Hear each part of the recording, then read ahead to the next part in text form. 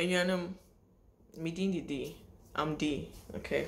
I don't know whether to go Chi or to go our local language or to actually speak English. I don't know. But I mean the death of Kofi B and me seeing the mom, and where they were and the way she was crying, like the way she was sitting and the environment, everything, it just hits me. Like Ghanaians or black people, we don't insure our lives. We do not insure our lives. Like insurance to secure, after death, when we die, our loved ones, our mothers especially, especially if you've not been able to do anything for them when you are alive, that in case you are not there, it will take care of them. If you are not able to do that, just find, someone would say a Ghana insurance company, bang. Find a reputable insurance company and do life insurance. In case you die, then you leave it for your family, your mom, your wife, your kids. We should stop this. Whether you like it or not, you would die. And yet the fact of insurance, nature say we invited death. We invited death. Whether you invite death or not, you are still going to die. So if you have people that you love, insure your life. Do life insurance. So in case you die, your family is secured. Guys, please think about this. Think about it. I mean, now Kofi B just died. It was not planned because the way the guy died, it was just sudden. So obviously, if he doesn't have insurance, which I very much doubt that he does have insurance, life insurance. Imagine, how is the mom, the wife, and his kids? Because I understand he's not married, but he has kids. How are they going to survive? I mean, I feel for the mom. Did you see the mom? I just feel for the mom. I mean, how is she going to survive? Me, I don't know about your love. I can use mine as an example. I mean, this is something that I never thought of or I never did in the past. Maybe because of where I was. But now in my current relationship and, the woman that I'm with now, so I don't know. Maybe she opened a part of me. I think about all these things. I do have life insurance. When I die right now, I will not die just like that. Or nothing is, not going to come out of my death. Think about this. Even when you die, something should come out of your life. If I die right now, I do have life insurance. Lyn is covered. My mom is covered. After my mom, even now that I'm even living in Ghana, I'm sorting it out.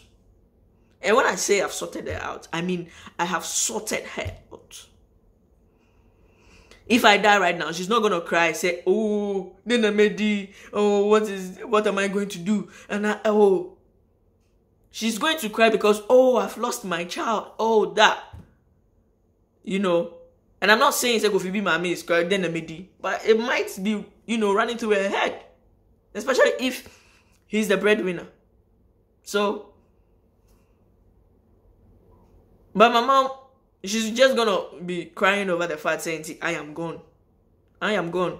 That's it. She will not think about money, where will I sleep, who will pay my rent, what business, my sorting, everything sorted. So I'm not saying this to big up anything, but I'm just saying, sort out your family. Especially if you have someone that you love. Sort them out. Okay? And have peace of mind in case anything can happen at any time. Or spirit, when it comes out of your body, now you have peace at least. But say they are secure. This world, you use money to do this and that. And my insurance is for my partner. Yeah. But my girl, Lyn, she's not money conscious, so she's not greedy. She will still give my brother something, my sister something, my mom something on top of whatever it is that I've done for them. So me with peace of mind. Me with peace of mind. That is something you can never, do away with. It would come. But don't be thinking, oh, so if you die, what's going to happen? Am I going to go to heaven? Am I going to go to hell? That's your problem, whether you go to heaven or hell. But the people who brought you to this world, or your loved ones on earth, they are not thinking about them. When we die, we will sort the death one. If I die now and God call me and say, oh, I'm coming to judge you because you are a lesbian, so I will take you to hell. Take me to hell. Take me there. Would that make you happy? If that will make you, the God, not happy that you are in hell and suffering and you are happy, be happy. Besides, I did not ask you to create me. Me, baby, I see you, the God, you took it upon yourself to create me, put me in some woman's womb and bring me to this world without asking me for any permission. You didn't ask me anything. You didn't ask me for nothing. You just put me on this earth. So if now you decided I'll take you to hell and that will make me happy, let it make you happy. Eh? I didn't ask you to create this world. I did not ask you to create me. I didn't ask you to do anything. You did it all by yourself. So at the end of the day, if you decide to take me to heaven, hello, and that will make you happier, it is your own wahala. I don't care. All I know is my loved ones are sorted. And this is what we are talking about. Black people are Ghanaians. When we talk about death, they only think about, where will you go? Will you go to heaven? Will you go to hell? Why are you worrying about where you go, heaven or hell? Think about the loved ones, the people you love now you are leaving behind. What are they going to eat? Where are they going to sleep? What's going to happen to them? How will they survive? That's why people die and they still come back to this earth. A lot of people have misconceptions. So, you die, you come back to this earth. Like that's the best thing. This hell, man, listen, this earth that we live in is the hell. We make it as sweet as possible. But if you ask me, this is the hell. When you die and you have peace of mind, you are going to heaven. Not any other hell. Forget about anything anyone tells you. I'm telling you. Forget about it. Forget about it. Use this one and use this one. See past the physical. See past the physical. Does it make sense to you? The things that some of these religious people, they tell you, does it make sense to you? If it makes sense to you, follow it. And then go and enjoy your heaven or your hell, whatever they think they will take us. We don't give a damn. And personally, I don't give a damn. I'm not going to waste my life thinking about that. All I know is this earth. This is the hell. I mean, the fact that I do my best to make it as nice as possible, for me to enjoy it as much as possible, it does not mean I don't get hit by this or that disease, problem, jealousy, anger, death, unnecessary pain, heartbreaks, everything. Think about any negative thing. It's on this earth. How can you tell me, saying this is not hell, there's another hell, and then there's fire, you are there, you burn, sir, you burn, sir, you burn, sir. But if I'm in hell and I'm going to burn and it's a continuous burning, you think I'll not get used to burning? If every day somebody is using knife in show how, let's just assume there's the knife. Every day it's here. The knife does not come off. It's there. Are you not going to get used to the knife there? Beginning is going to be stressful, a bit painful. But as time goes on, you will get used to it. It's there. It will be part of you. So if every day I'm going to be in hell and it's burning, after how many years would I not be used to it? I'll be used to it. So how is that one at it? But look at this world. Look at this world that we're living in. One time, there's one Kabi HSU. Unnecessary car you did not even do. One death chasing you, stressing you, What? One sickness, one poverty, one heartbreak, one sun, one heat, one weather like that, one rain, destroying all your property, your business, your money, just disturb, like one different hitting you from every angle. This is hell. because you can't get used to it. One disease, different disease, this disease, another disease coming from different angles at any time. Now, bow. At your now round, you're telling me that this is not hell. This is the proper hell. Because you can't get used to these problems. But different. Sure. What are you telling me? Telling me another one way hell. Fire. Sure, right. My point is this. Think about your loved ones right now that you're living. Sort them out. If you sorted them out and you die, you don't have life insurance, you're okay. But if you've not sorted them out, at the least you can do, just put life insurance. True life insurance for your family, for your love, for your mom, for your children, for your wife. So that you will have peace of mind. And then when you die and you see that light, you can gladly walk in and not trying to find ways to come back to this earth because you've left something. Because if you come back to this earth, you're not going to meet those people that you loved now. You know, you wanted to come back so much to know. You will come back into a different life. And what is worse, you will not get your memory back. You will not get your memory back. To know that, oh, this is where I wanted to be, and now I'm back. I've had another chance to come back on life, so let me do it. No. You're going to have a totally different life. But some few people, very few people, they come back to this life, and they're lucky enough to still remember. To still remember the life they had before. You know? Some few people, have you not heard stories of people, seen videos of people talking about other lives and that they lived before and they've come back to this life. Okay, so reincarnation is not the answer. Reincarnation is not the answer. We are here on earth for a test. You need to pass the tests and then you can evolve. And then you can evolve.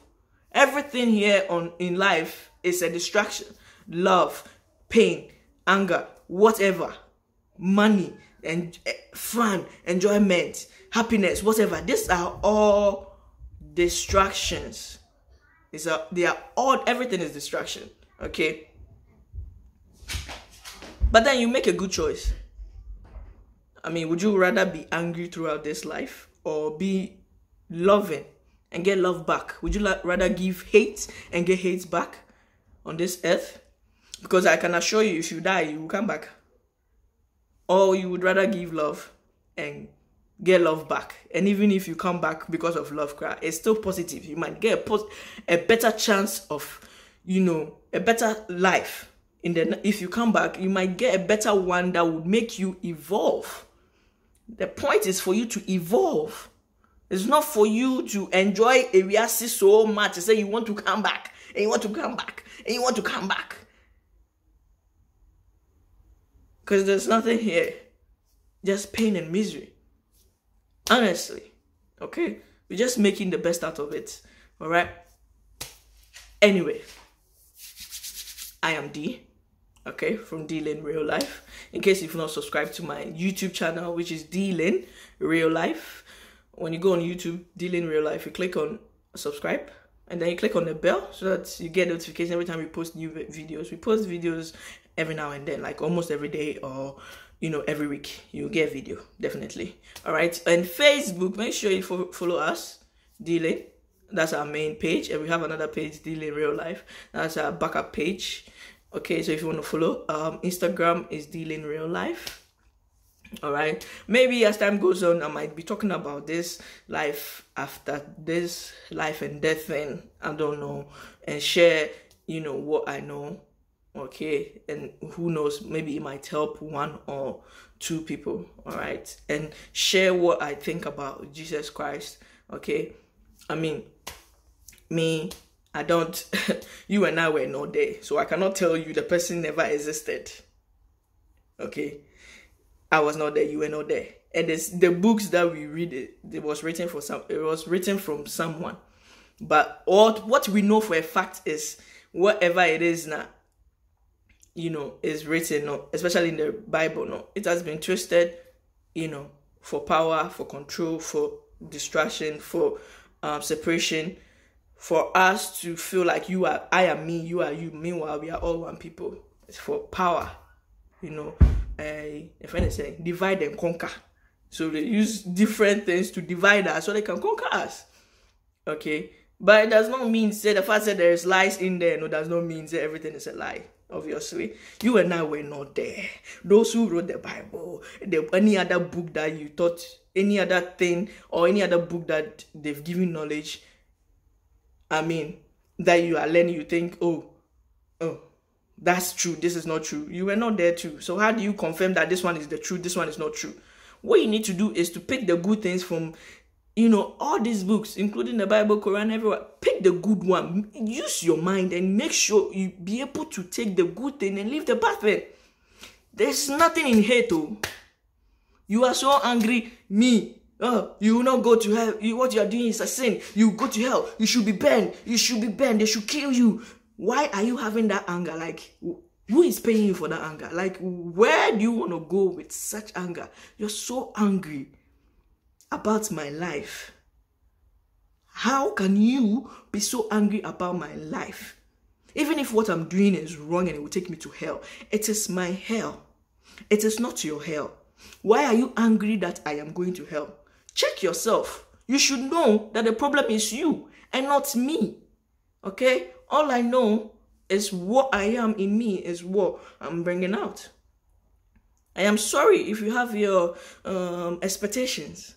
Because of society, I'm a woman, I'm expected to do this. I'm a man, I'm expected to do this. You know, that, all this.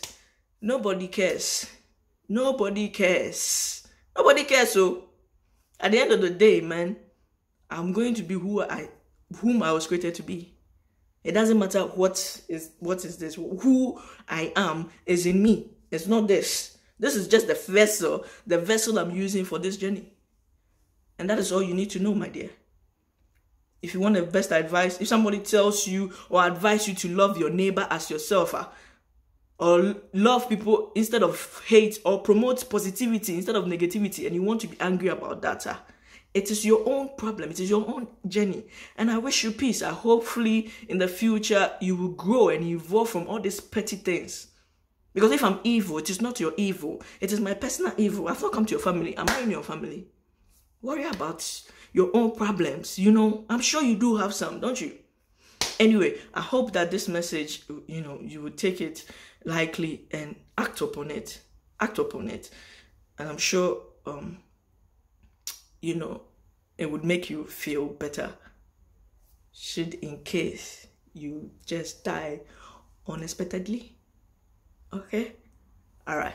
Ciao. See you guys later. Bye.